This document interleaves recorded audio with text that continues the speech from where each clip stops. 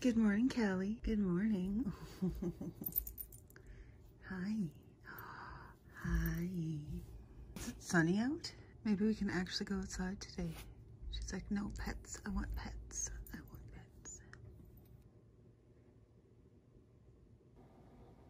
So many ships. So my dad came down today to have a little chat with me at the barrier, and he was asking how come I wasn't making videos. My response to him was, I'm not doing anything at all worth sharing with people. I'm lazing around, I'm pacing floors, I'm disgruntled like everybody else. Nothing at all worth sharing with anybody. And then he pressed it. You should be making videos. You should be getting more content out there. There's Caddy. Oh, Caddy face. Hi, derp. And of course, me thinking that, you know, I know what's going on. Nobody wants to see what I'm doing because it's not anything, so there's no point right now. But then that got me thinking. Normally, the video making process, like the filming and the editing, mainly the filming, is a more personal process for me. Like, I used to get Brandon to like go do stuff while I was shooting because I just wasn't comfortable with him being in the van while I was doing it. And it had nothing to do with external circumstances, like I'm sure I tried to make it sound. It had everything to do with me and my comfort level and my experience level. So Dad got me thinking about all this stuff, and I hate to say it. I hate to say it. The old man is right. If I'm not making videos, it has nothing to do with anything externally, as much as I might try to push it off that way. It has everything to do with whether or not I'm getting my crap together and making a video. So you know what? Damn you, Dad. I'm getting my crap together. I'm making a video. Hate it when he's right. Okay, so here's the current setup. This is my brother's room. This is what I'm allowing myself to use of it because I'm not exactly moving in and taking over his room. So everything else is not mine to mess with. Obligatory cat, because everybody likes to see Callie. Callie. Yeah. Hi. Not touching anything unnecessarily because it's not my room. It's not my space.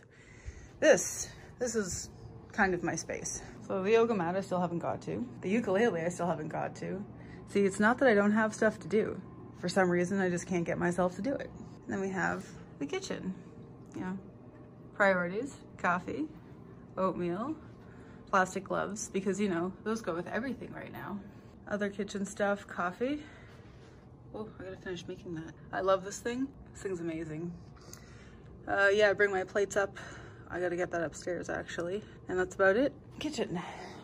Then we have the work desk. Got my switch, my little display monitor, iPad, lighting, camera mount. See, I'm ready. And that is for that. And then outside, I have a cooler.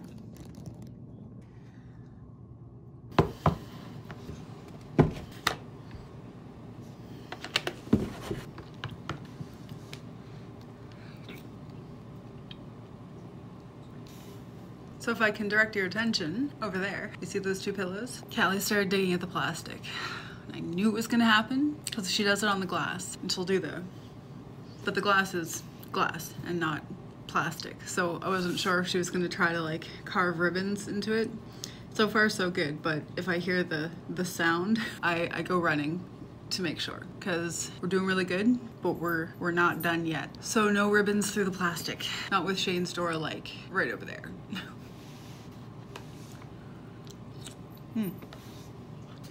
Coffee. Coffee plunger coffee in my Stay Wild Camping Child mug. It's still hot.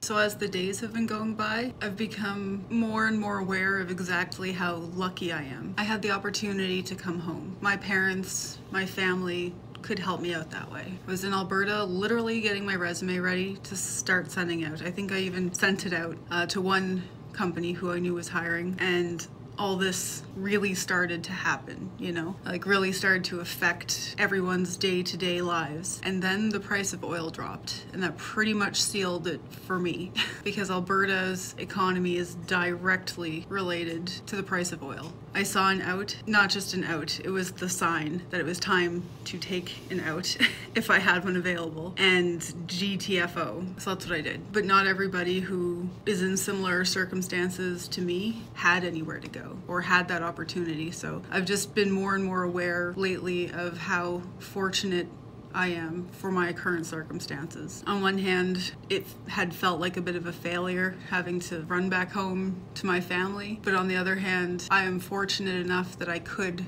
run back home to my family. When the walls felt like they were starting to close in, and I know living in a van, that probably sounds really weird, but it's more like the lack of ability to go out and do stuff. So when the walls started squeezing in, I kind of sat back and reminded myself that this isn't a bad situation. Generally, it's all a bad situation. But me, I am in the most ideal situation possible under the circumstances of my lifestyle and my work and stuff like that. I had somewhere to go and safe people to be with. And I know that's not the case for everybody. There's a lot of people living van life or living nomad style lives who are just hooped right now, which is the nicest way to say it, because everything's closed. All of the resources are closed and nobody's ever lived through something like this. So there's no guidance. There's no, here's how you get through it. There's just everybody hanging on for dear life, trying to make it one day at a time. Some of the stuff I've been reading on the Facebook groups I'm on are just heartbreaking. There's people struggling with no end in sight at the moment. Everyone knows there is an end and it should be soon, but it's hard to see that when you don't know where you can dump your tanks. You don't know where you can fill your tanks. You don't know where you're going to get a shower. You're constantly being told to move because your very existence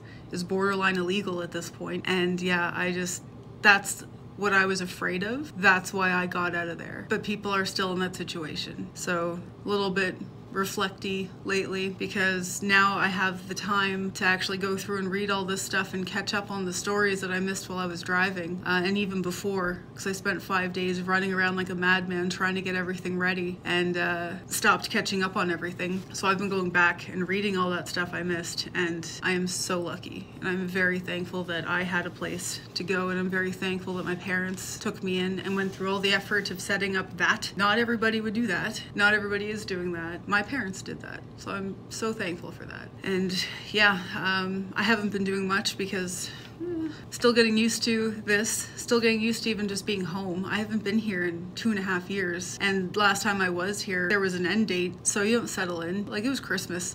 You do Christmas things, so it's just taken a little bit to adjust and kind of get used to that this is the new norm. That obviously won't always be the norm, but just the house and being in Nova Scotia for the foreseeable future anyways, just until things start picking back up. But even then, we could be going into a massive recession right now, so who knows? I do know that I'm going to be making a better effort to like get comfortable here and relax. I find it very hard to get into the fun stuff when I'm not settled into a place, so I'm settling in. Not that I hadn't physically moved in. It's a mental switch. If you're going from like fight or flight / survivalist mode to rest and digest, there's a switch. Actually, it's more like a gear shift. It's not a little flick of the switch. It's like a shift that down into settle in mode, and then get to all the other stuff that you don't do when you're in survival mode or fight or flight mode. So that's where I'm at right now. I wish I had more of an update for you, but I am working on a video. It's gonna take a bit more time to get ready, but I think it's gonna be pretty good. So I will talk to you guys soon. I guess the only other thing I could show you would be my super awesome island setup on Animal Crossing, but you know, nobody really wants to see that. It's a good thing I put time into that instead of productive things. But other than that, yeah, that's it for right now. The video should be up in a couple days. I've actually got Dad reviewing a few things for me right now. So I will talk to you guys soon. Take care, stay healthy, wash your hands, keep 6 feet apart, try not to go insane, and yeah, I'll see you soon. This is Callie meeting McLovin. McLovin hasn't said a word yet. For the first time in 2.5 years. No, she's going. Oh no. Oh, I heard that too. Yeah, her eyes just like mugshot. Oh, there it is. You can't really see it, but there it is. Ah! She doesn't quite seem to understand the plastic. No, I don't get it. She can see them, she cannot smell them. And she knows the plastic is there, but she doesn't quite understand what it is. Right, Derpy? Okay. Oh, do you want to go back that way? Okay, yeah. Yeah. Hi, are you okay? Oh, you're good. Yes, you're good. Baby steps, baby steps.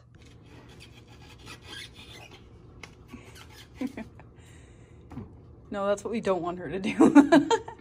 Count, no,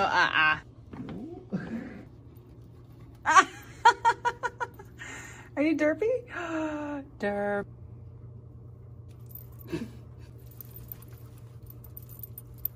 Shane is about to do a resource drop, let's call it. Okay, go ahead. Ready? Yeah. Right here. Oh, I got them. Thank you, Shane. We got them. We have Tostitos now. Winning.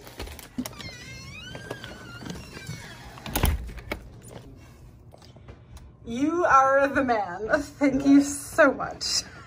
I didn't even head to bed. I Okay. realized how much time went by. I didn't either. Alright. Say goodbye to the interwebs. Bye, internet. You're a rock star. Thank you for letting me film you. NP.